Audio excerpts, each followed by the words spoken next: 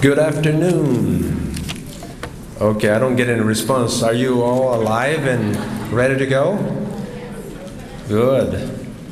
Are we providing credits? Whoever's here gets credits for this class, for this lecture? I think we do, huh? That's good. Okay, let me take the opportunity to talk a little bit about our program. We started about a month or a couple of months ago with the first speaker, who was Steve Lear from Archco, Chairman and CEO. Subsequently, we had Ben Statler speaking to our students, and that was October the 10th. On the 17th, we had Chris Poon, who is the Dean of the Ohio State Business School and former Vice Chairman of J&J. Today, we're going to have one of our own, Bill Sheedy, who graduated from our school in 1988. In fact, when you look at him, you're going to think, well, he probably graduated in 2001, but he did graduate in 1988, been very successful. And Monday, we're going to have another keynote speaker, and that is Kelly King, the Chairman and CEO of BB&T. For next year, starting probably January, February, we'll have another hopefully four or five CEOs of high stature. And again, the whole idea is, for our students in particular, is not only to learn from our faculty and our professors, which is probably the major source of knowledge and learning, but also to learn from, exposure to the world and books and everything else, and also from people who have done very well in business. And so this is the whole purpose.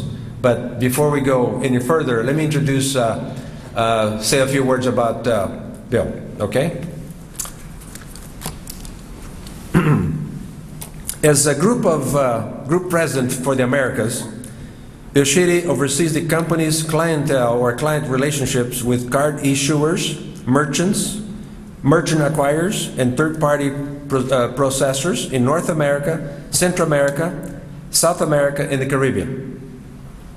More recently, Sheedy served as president of North America and the global head of corporate strategy and business development.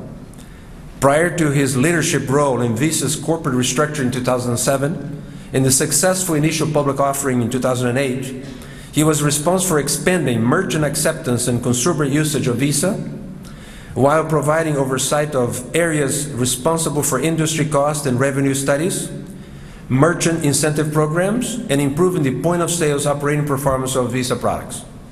Sheedy has also been key in supporting Visa product and brand strategies, as well as other initiatives that are critical to realizing Visa's long-term growth potential. He joined Visa USA in May 1993.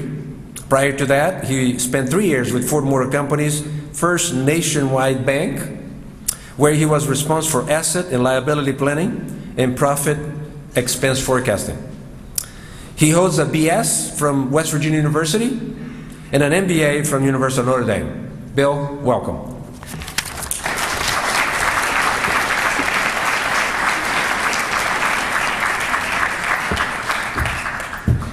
Well, good afternoon.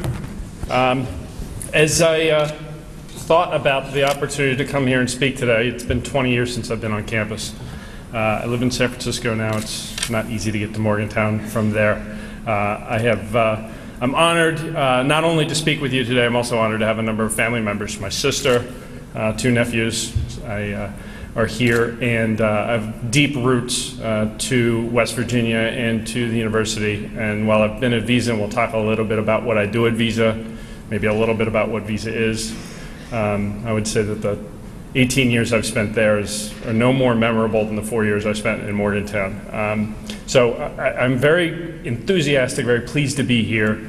As I thought about this time, as you might imagine in my role, I spent a lot of time talking to employees about what we're trying to get done inside the company. I'm not going to talk to you about what we're trying to do inside the company. I'll bore you to tears. I spent a lot of time talking to investors, trying to get them to be interested in the stock and to think about us differently and to buy more and sell less. I just don't think that that's all that interesting to you.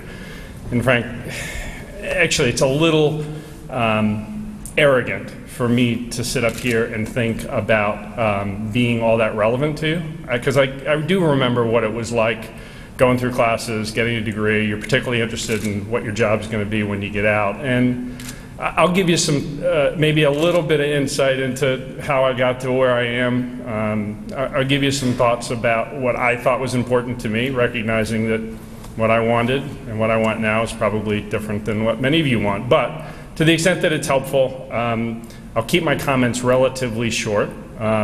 I'm also going to include a little bit of information about the company, only because I think it may be interesting. Who Visa is probably different than what most of you all think. And since I think that there's some things about where the company's going that are probably important to your respective wallets, either today or tomorrow, it might be interesting. Because I think that there's some things happening just in general life with mobile phones and social networks and other things online that are going to change how we're operating as a company. It's things that you're going to see as a consumer. So I'll talk a little bit about that. You also see a Super Bowl spot that even our CEO hasn't seen. It isn't running yet. So you'll actually be the first folks outside the company to see it. So that's, I think, kind of cool. And, and the company's changed quite a bit. So there'll be, hopefully I'll tell you a story that'll be interesting, and we'll have a discussion at the very end about the things that I have found that have been most important in helping me with my career and the things that I would, if I were talking to my nephews or to my son, how I would ask that they prioritize the things that are important for them.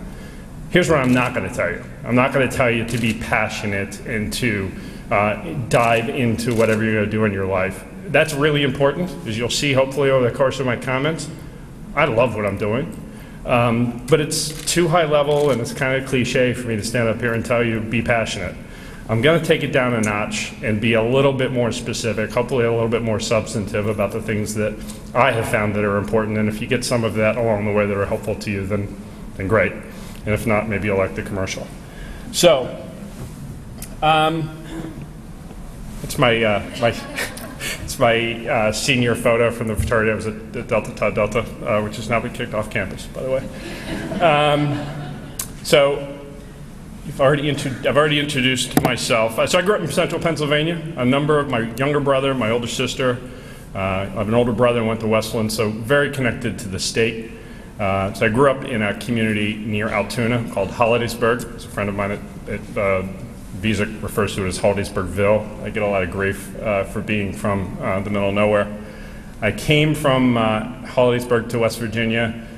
In 1988, when I graduated, I went directly to graduate school. For those of you who are fans of football, you'll know that in my first year at Notre Dame and West Virginia played each other in the national championship, which was a conflict for me because my dad went to Notre Dame. I'm an Irish Catholic, lifelong West Virginia and Notre Dame fan. It actually sounds better than it was. It was a difficult game to watch. And I came directly to San Francisco out of Notre Dame. So I've been out on the West Coast for 22 years. It's half my life. I'm 44. So as my family is here today, they know that I'm constantly traveling. I'm unfortunately rarely home, but again, I'm honored to be here. It's a cool place to be from, but I'll tell you, there's no place like close to home and with friends, and it's a lonely place because I am far away from family.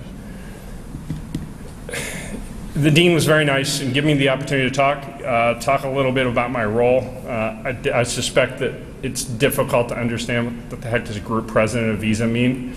I'm going to talk in a minute about what the company does, because again, I think that most of you probably think of us as a credit card company. It gets blurry in your head about what the banks do and what Visa does. But let me just talk about the organization. So I report to Chairman and CEO of the company. It's a global company. We operate in over 200 countries around the world. The left-hand side of this chart, I've greatly simplified the organizational structure because I don't want to bore you, and frankly, there's not a lot that's interesting. Every company on the planet has these functions off to the left, so I won't talk about them. The way that we organize, the president of the company has the brand, the systems, some of the product development, the call centers, all of the things that make our products work. But the two group presidents to the right, I'm responsible for the Americas, which is about $6.3 billion in revenue.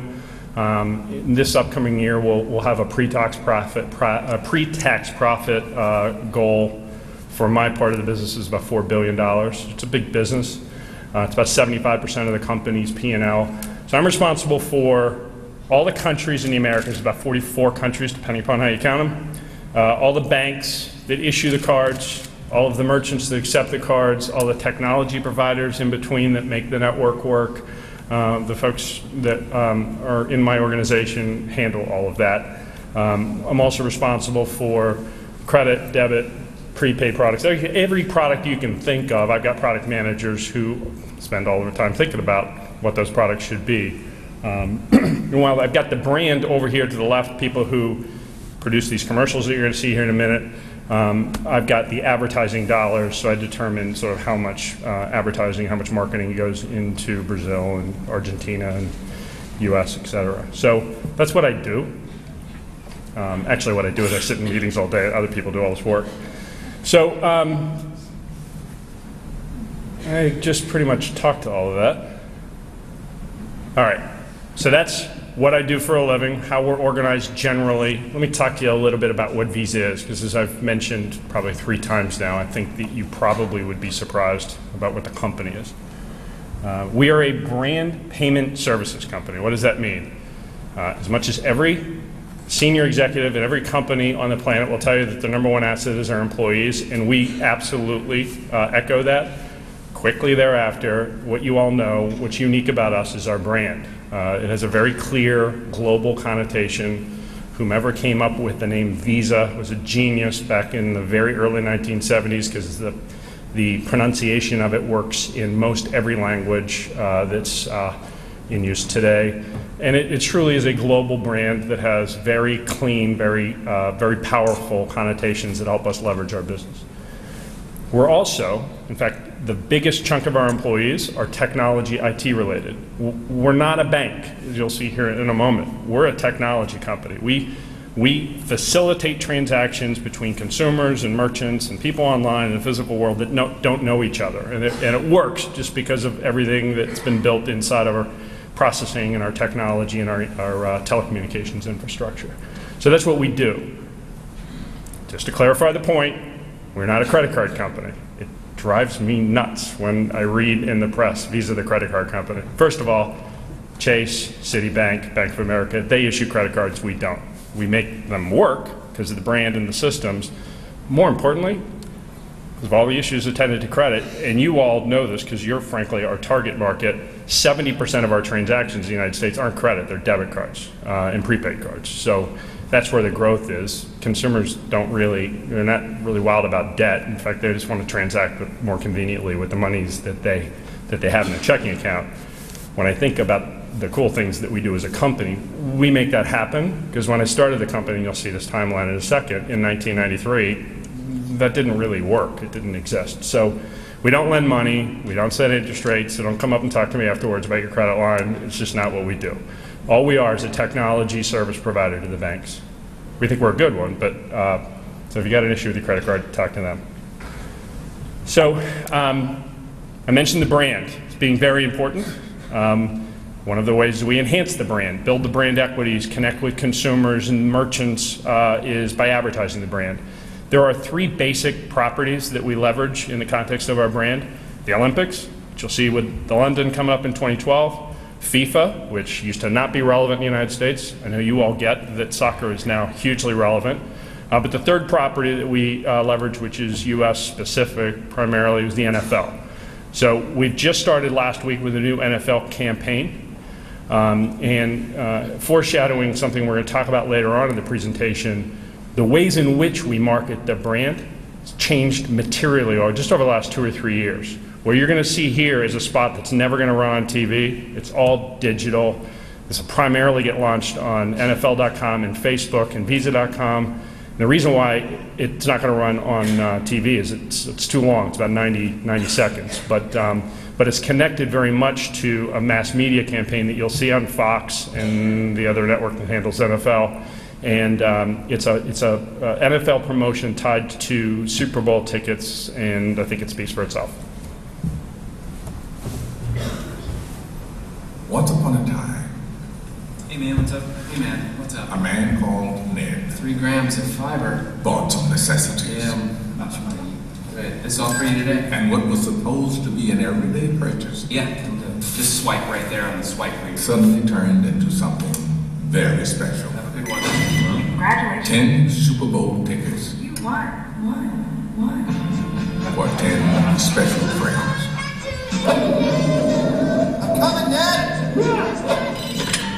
Yeah, leave up! What? Super Bowl! Needless to say, there was an abundance of happiness, especially from the knuckleheads in the car wash. Are those Super Bowl tickets? Yes, dude! You're going to the Super Bowl! And as joy fell on so many, humiliation was brought to one. So just wear this. You get the tip. I'm not gonna do it. I'm not gonna do it. Meanwhile, It's called the Super Bowl? Carl, I found a pancake supplier. Do you remember me? It's yours.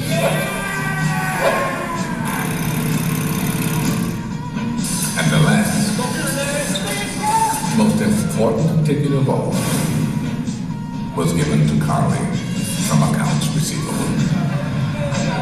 Indy, baby! Indianapolis, baby. Indianapolis, indeed. Is this Indianapolis? A tale that ended with Ned and 10 friends at the Super Bowl. The most epic day in America.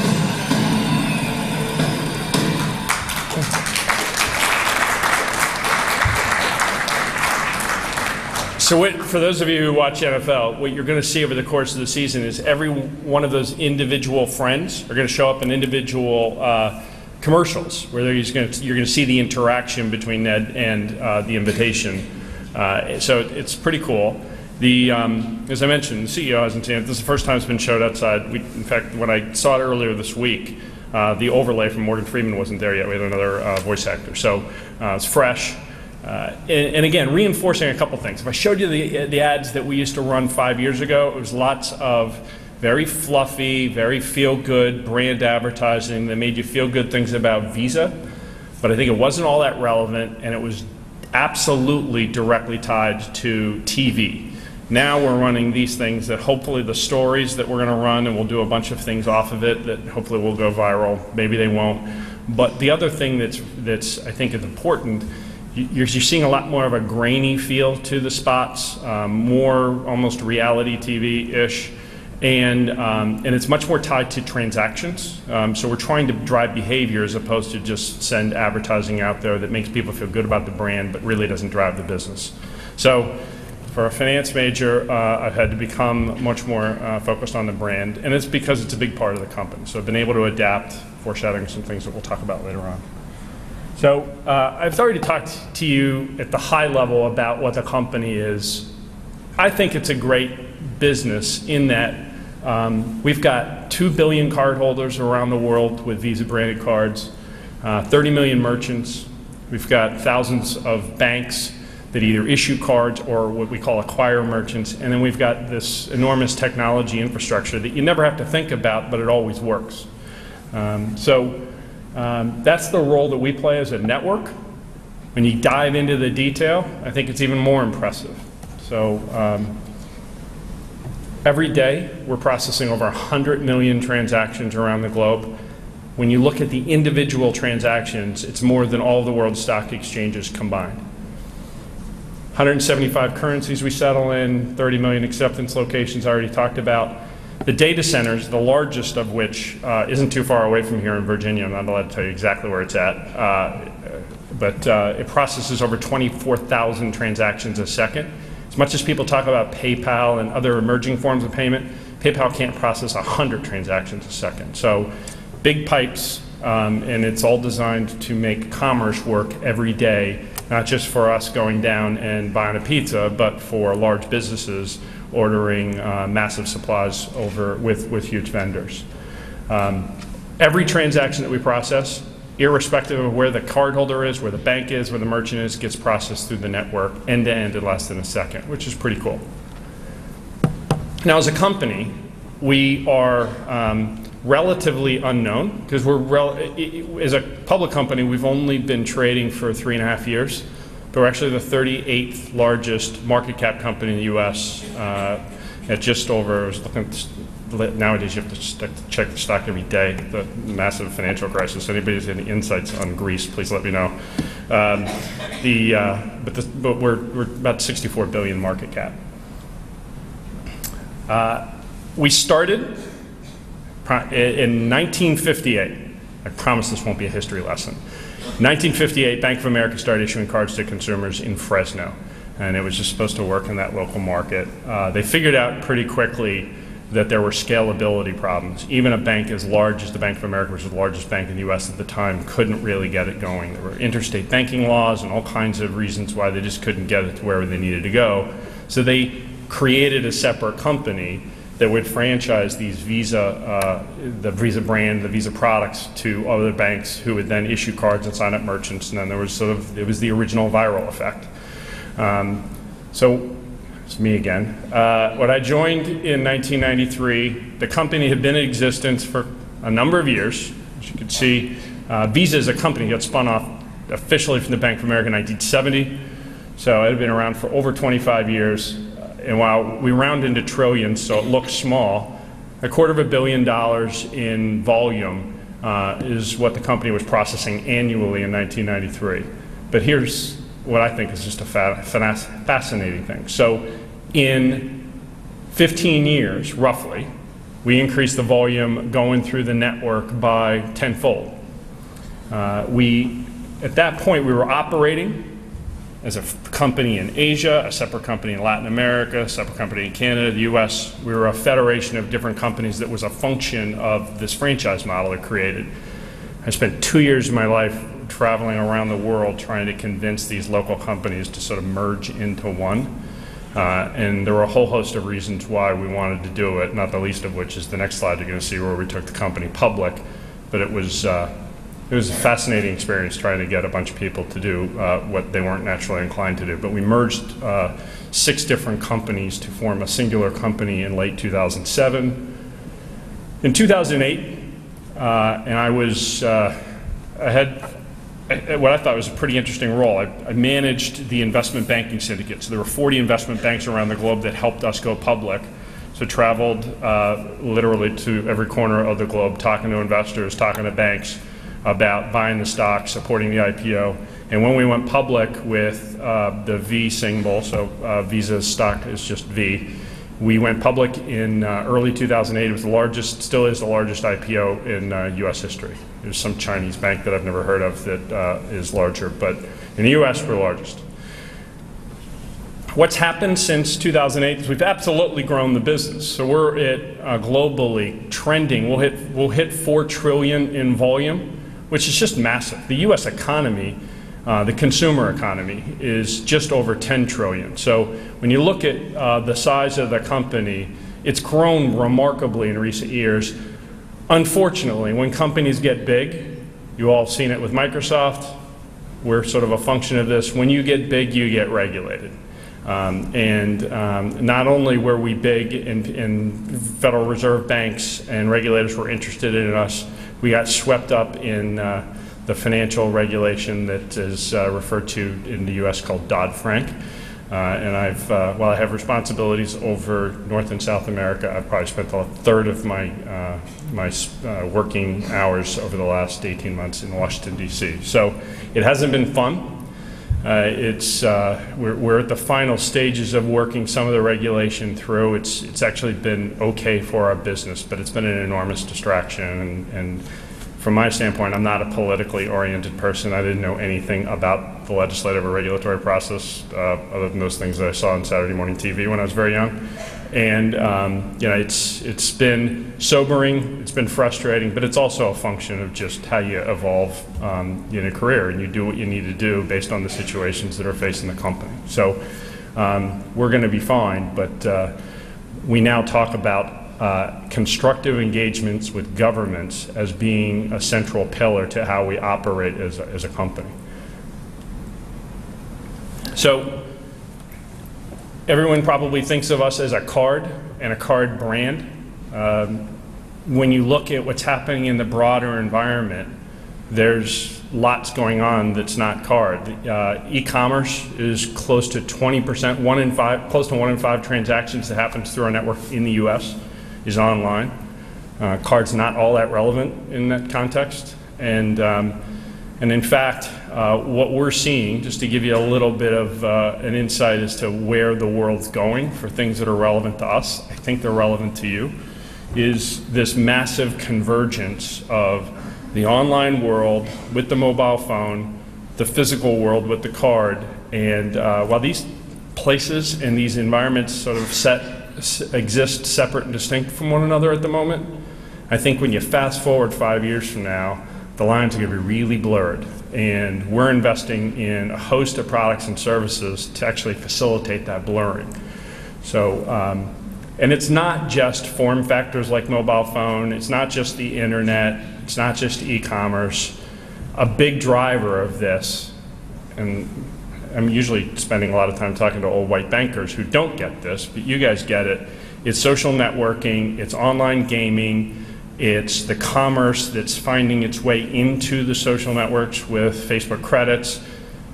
What traditional money has meant historically is going to be redefined over the coming years. And as a company, we're committed to making sure that we're not sort of Kodak in payments. We need to be embracing of it. So we bought a company called PlaySpan that supports online gaming and supports over 100 different currencies that are mostly not currencies issued by central banks, but they're currencies that have sort of emerged over the last few years online. We're blending that into our business.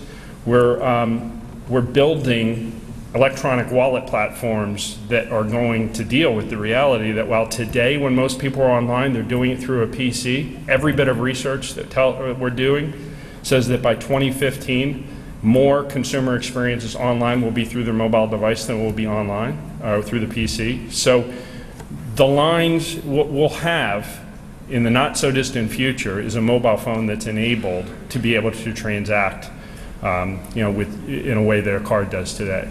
Now, what you'll see in the press from Google and Apple and a few others, PayPal, they're getting it wrong in that they're spending a lot of time talking about how people are going to waive phones at the point of sale. That'll happen at some point, but actually the first jump is going to be, for those of you who ever try to transact online using your Visa account number or any other account number with your mobile phone, it doesn't work. I mean, trying to punch all the numbers in, the form fills, the other things just don't happen. They're not easy. You're in maybe even an online game and they want to take you out and have you transact somewhere else. It's ugly. So where we're spending more of our time and where we think we're going to be right is enabling the mobile phone to be able to shop and be able to transact inside social networks and online gaming environments more efficiently first. So the lines are going to blur between e-com and m-com and the mobile phone first, and then over time the next wave will be physical world. What people don't really understand is that there's 12 million terminals in the United States that need to get swapped out. They need to get unplugged, they need to get reprogrammed into physical points of sale. And while everyone's nervous that they're missing the boat there, that'll take years. But the transformation that I just talked about in terms of social network, online gaming, and e-com onto the mobile phone, that'll be here in the next 18 months, and we're rolling out some things this year that I think will accelerate that. So we're pretty excited about it, and it's important in the context of evolving your company, evolving how you think about products and services, keeping the end user in mind, and having the courage to look at what the competition's doing, look at your legacy business, and think differently. So the other piece that's going to drive our growth beyond sort of this product innovation and the convergence of online, mobile, and physical world is prior to 2007, we were owned by banks. Literally, we were just a tool of the banks. They wanted us to issue facilitate credit card issuance, we'd do that. When we spun off from the banks with the IPO in 2008, they are now our customers. And it's great. We've got 16,000 of them that I spend time talking to all the time, 2 billion cards that they issue, but a big part of our customer base needs to be outside of the banks. There's 2 billion, actually 2.5 billion people on the planet that don't have a relationship with a bank. And that number is actually getting bigger, not smaller. So a big part of